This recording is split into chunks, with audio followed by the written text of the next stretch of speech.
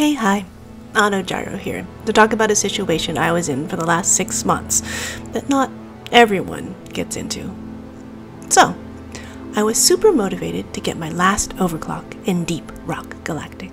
It was, of course, special powder. But the strangest thing happened the week after I got it.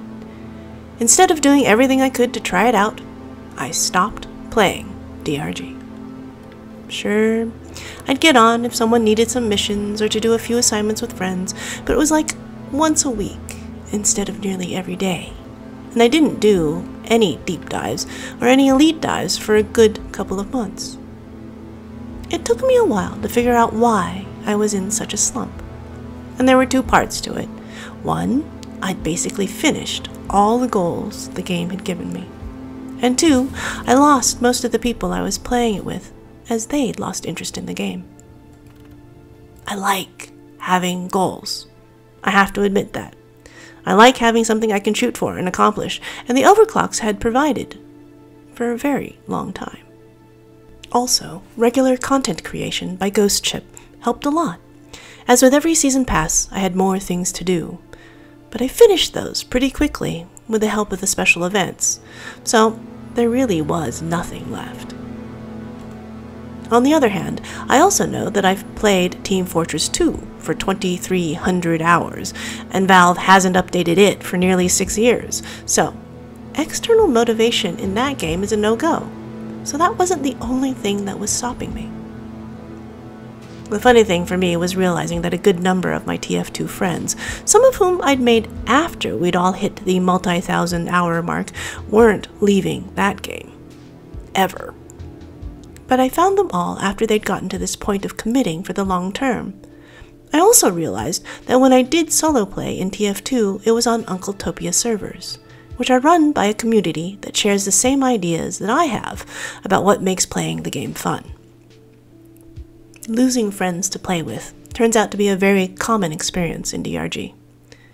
Most players get to their first promotion and stop at about that time for a variety of reasons. It's a game. Everyone has every right to stop playing it when they want to, but those that really want to get deeper into the game and experience everything that's possible with all the overclocks often lose the groups that they're playing with. 3 people I know with huge hours in the game have all lost multiple groups of friends over the course of their time in the game. I realized I'd have to find more people to play with. It wasn't obvious to me at first how to do that with DRG, as all the servers are random ones that people pop up for public use. But then I realized that while DRG has a fine Discord server and a very nice community, going to it for a gaming group was a bit like a blind date. I'd never know what I'd find, and sometimes it was a really painful experience. I mean, yes, the community as a whole is really happy to help you out, but what constitutes help can vary depending on a lot of hidden assumptions people make about the game. Some people mine everything they see.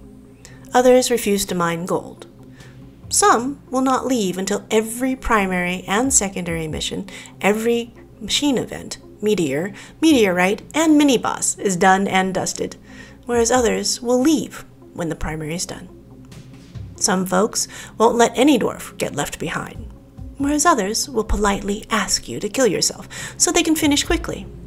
Some people want to be in voice chat together, able to call out focus fire and priority threats, whereas others scoff at any of that and prefer to listen to their own YouTube playlist, far away from worrying about anyone else in the game.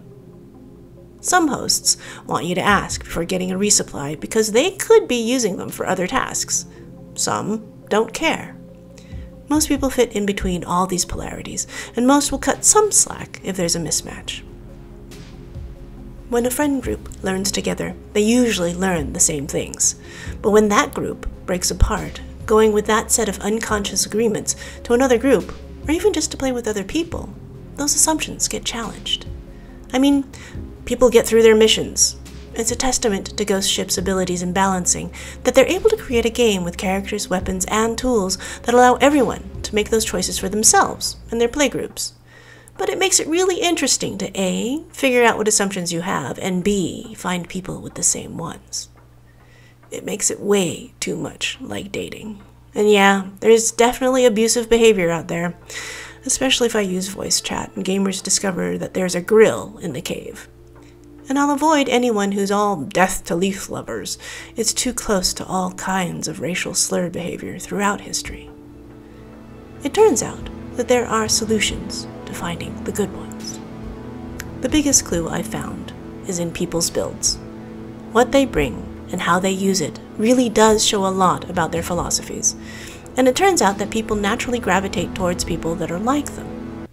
Lots of YouTubers and Twitch players have Discords, and chances are that if you've tried a build by your favorite player and it's really worked out well for you, you're likely to share some assumptions with the people there.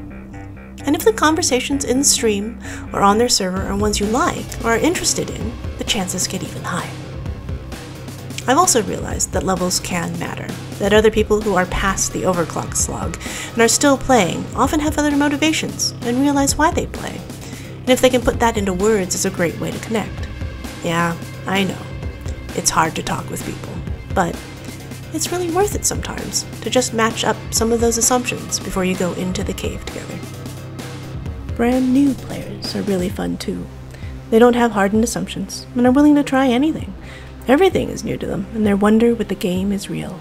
They help me be less jaded about what we do, and best of all, I feel like I can really help them out. Watching speedrunners like Bennycopter and his pal Snoop has also inspired me. There are so many things that they do that I would never have thought to try without their example. And they use a different loadout for every recorded run, refining those loadouts for what they come across, and often changing them up drastically to fit. It's a very far cry from those who stick to a single loadout for their entire time in the game, and gives me more reasons to explore my new overclocks. I found videos by Milligin and Gaming Existence that go into the strategic reasons behind loadouts. Those are especially useful for me, unlike the candy comment "I like this" opinion loadout videos that are everywhere. Tier lists are so useless because they're all about the opinion of the person who made it, not any objective evaluation of the weapon. And if you really want to get in-depth analysis, Everything by Lazy Maybe has the full-on datasets he used to draw his conclusions. The best part is that they give me the opportunity to do the numerical analysis myself. Just please understand what the words "this is a weak conclusion based on a too small dataset" means before touting his conclusions as the be-all end-all capital T truth. I also love watching Axis Chronos play. He seems to push the ceiling of what you can do in the game every time he goes out. The concept that there is still so much to explore, especially with all the abilities that having all the overclocks can give, is life-giving. Finding these people has been a godsend in these dry times before Season 4, but I expect it'll pick up for everyone when the new season hits. And who knows, you might find your best new mining pal just by asking.